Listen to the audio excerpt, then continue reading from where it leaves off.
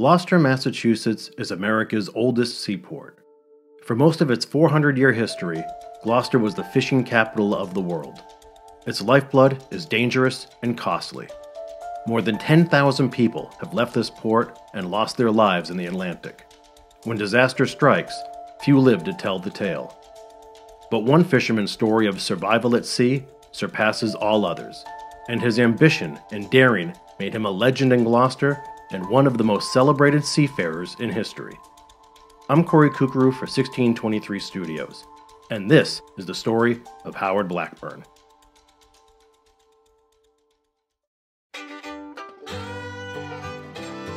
Howard Blackburn was born on February 17, 1859, in a small cottage in Port Medway, a booming lumber town on the southern coast of Nova Scotia. The Blackburns were a fishing family, and Howard's fascination with the sea was instilled at a young age. His rough-and-tumble father and grandfather both earned a living on the water. Howard spent his formative years swimming, sailing, and rowing the Medway River with his 7 siblings. He was exceptionally strong and independent for a child obsessed with becoming a man. It was obvious to the Blackburns that young Howard was going to forge his own path, whether they liked it or not. At age 10, he skipped school constantly to work at a sawmill. Howard's parents punished him over and over, but relented and let him live with a tradesman so he could earn $6 a month building cabinets. But woodworking bored Howard, so he fled the sawmill when he was 11, walked over 20 miles to the town of Bridgewater, and became a lumberjack. Before he was a teenager, Howard toiled with rugged outdoorsmen in an unforgiving part of the world. He developed a man's build. While on the job, he saw a depiction of Columbus landing in the West Indies, which further inspired him to sail the world. Further, because the Blackburns already boasted one world traveler, though Grandfather John's adventure was quite unintentional. A few winters before Howard's birth, John Blackburn and 2 crewmen planned a routine sail on his Pinky boat 80 miles northeast to Halifax to exchange goods for booze. They brought no navigational equipment. Hours after departure, a violent nor'easter blew them off course, setting them adrift for days. They maintained composure and followed the wind, pleasantly surprised with the unseasonably warm February weather. 42 days later, they landed just south of Halifax, 2,000 miles south, in St. Martin. They returned to Port Medway nearly a year later, astonishing family and friends who thought they were dead. Howard's life at sea got off to an equally inauspicious start. He and a young friend were fishing off Pudding Pan Island when their boat flipped. Howard swam for an hour before a fishing crew pulled him aboard. The incident didn't shake his faith, nor did the deaths of his father Bill, who capsized and drowned in the Medway River, and his older brother Will, who was lost at sea. Instead of spooking Blackburn, Howard became more adamant about becoming a sailor. The captain who found Blackburn treading water gave him his first job as a fisherman. Barely a teenager, Howard began sailing on American and English vessels from pole to pole, learning the seafarer's lifestyle and, more importantly, the behavior of the global waterways. Now 20 years old, Blackburn was burly, worldly, and could handle his rum. But deep down, Howard believed the biggest test of manhood was to go schooner fishing in the treacherous banks of the North Atlantic. In his eyes, there was only one place in the world where that could happen. In April of 1879, Howard Blackburn arrived in Gloucester. For 3 years, he earned a solid reputation amongst the Gloucester fleet, fishing non-stop until Christmas, when he'd return to Port Medway to visit family. It was during a break in January 1883 that Blackburn learned of a last-second opening on the Grace L. Fears, an 80-foot schooner known as the Queen of the ultra-competitive halibut fleet. The Fears made top money and hired the best crew. It was a golden opportunity. On January 21, 1883, the Fears left Nova Scotia for the 400-mile trek northeast to the churning Burgeo Bank off Newfoundland in a mad rush to be first to market. On the 3rd day, the Fears set anchor. The crew broke off into pairs and manned 6 dory boats to set trawl lines. The dories were 18 feet long, flat-bottomed, and open. Nothing more than simple rowboats. Blackburn was 23 years old, 6'2" and over 200 pounds.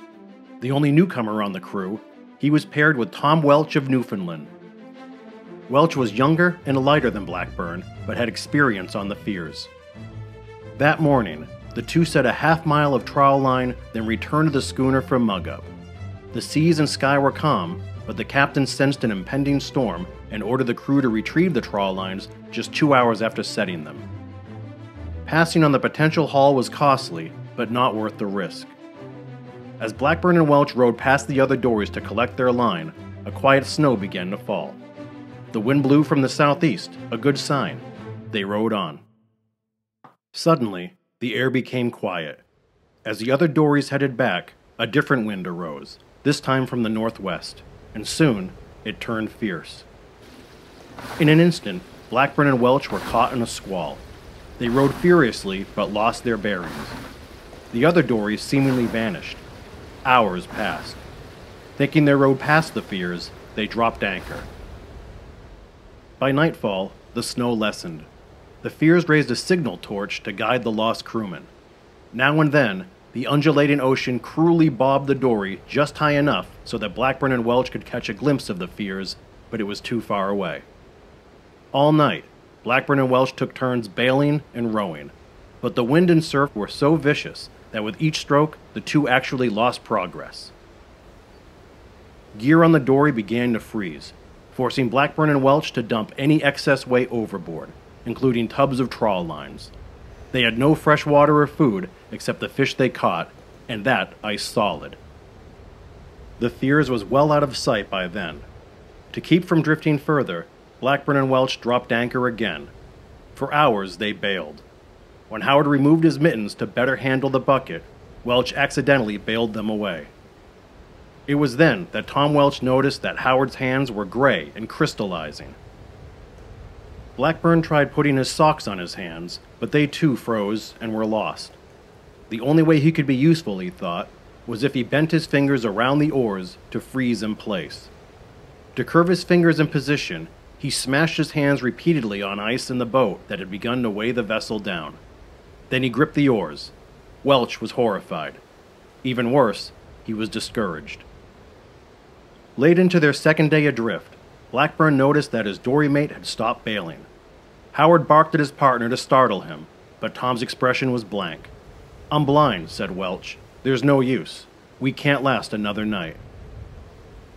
Blackburn broke his hands from the oars, laid Welch down, and started bailing. Welch, crazy from thirst, tried jumping out. Howard pulled him back and fed him ice, but all Welch could do was mumble prayers. The surf was relentless. Howard rowed towards what he hoped was the coast of Newfoundland, but there were no signs of land. Welch was catatonic. Occasionally, he blurted Blackburn's name. When Howard turned to bail again, Welch was dead. Frostbite swelled Howard's hands so badly that he couldn't put Welch's mittens over them. Instead, he put his hands between his legs, crouched down to avoid the gales, and rocked back and forth to stay awake through the night. He watched helplessly as Welch's oars spilled overboard. On the third day adrift, sunrise oversaw a calm sea. The storm finally passed. Blackburn and his gear were encased in ice, which burdened the dory. He was wonderstruck to see that his anchor lines had frayed to threads, yet froze solid, keeping the vessel from tipping overnight. He repaired what he could and continued rowing. By noon, his finger flesh began breaking off like dry powder, the blood freezing instantly. He rowed on instinct alone, bone on wood. Far in the distance, Blackburn eyed a snow-covered rock. He spent the entire day and night rowing, bailing, and cowering just to stay alive. 4 days into an endless odyssey, Howard Blackburn approached land. The snow-covered rock he zeroed in on was an uninhabited island, but soon he found other clusters of rocks. Again, he rowed for the entirety of the day. By evening, a coastline appeared. There were no homes or harbor, but steep, snowy bluffs to follow. He fought a swift tide. Finally, there was a positive sign. Blackburn noticed 2 distinct colors of rushing water. He figured he was at the mouth of a harbor where fresh river water flowed into the sea. Adrenalized, He rowed until spotting a broken wharf and abandoned shed, a mere footprint of human existence, but inspiring nonetheless. As he looked for signs of life, a curious thing happened. He got desperately thirsty. Voices of former shipmates taunted him that he wouldn't make it. Delirious and defeated, Blackburn backtracked to the lifeless hut. When he finally reached shore, Blackburn stood up to drag the dory onto land but stumbled. His feet were frozen. He stomped through knee-high snow to the shed. The roof was gone, a table and bed covered in drifts. There was a half-barrel of salt cod, but he had enough sense to realize eating salt would kill him. So he chipped through the ice and laid fish in the snow, hoping to draw the salt out. It never occurred to Howard that some of the cod and halibut he and Welch caught 4 days earlier was still in the dory. Sitting in the dilapidated shed, Blackburn noticed the silhouette of a schooner on the black horizon. Now he knew there was a harbor close by. The plan was to spend the night in the hut, then row at dawn. He found some flint, but was incapable of starting a fire, so he balled up old fishing lines and nets to use as a pillow and blanket. Still exposed to the elements, Blackburn shivered uncontrollably. If he slept, he'd die, so he spent the night pacing and crawling on the floor eating snow. At dawn, Blackburn heard the dory thrashing against the flat rocks. It was fractured and flooded. Tom Welch's body had warped grotesquely. While repairing the boat, he heard a faint gunshot. Howard remembered that in the winter, successful fishermen often stayed in cabins at outposts with their families to hunt. He screamed for help, but his calls went unanswered. The thought of human contact brought another sudden rush of thirst that triggered a second bout of delirium. Convinced that the old wharf must have a freshwater well, Blackburn crazily waded and dived through waist-high snow, searching for low points in the drifts. There was no well. When Howard regained his senses, he went to shore to repair the dory. First, he had to drag Tom Welch off the boat. He used a gaff to pull the body close, but when he tried lifting Welch, Howard suffered an excruciating hernia. As he pushed the bulge of organs back into his body, he watched Welch sink to the bottom of a tidal pool. Blackburn yanked the dory away from the surf, biting down on the anchor line to hold the boat in place between crashing waves. He drained it, filled the keg with snow, took one last look at Tom Welch's floating body, and pushed off to row. Hugging the coast, he sloshed through one featureless cove to the next. Then, a glimmer of hope. 2 schooners on the horizon. Blackburn made an immediate beeline and got close enough to see a man on deck, but the wind shifted and pushed him away before getting spotted. It was devastating, but Howard kept on. The leak worsened and the sea got choppy.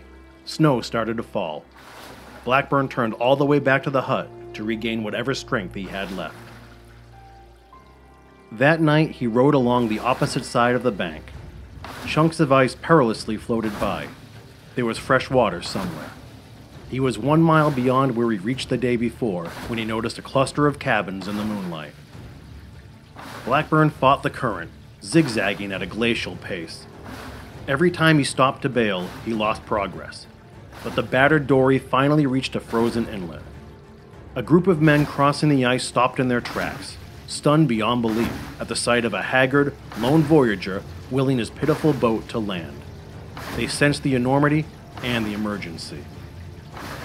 After 5 days and nights of hell in the North Atlantic, without food, without hope, without the use of his hands or feeling in his feet, Howard Blackburn was about to be saved.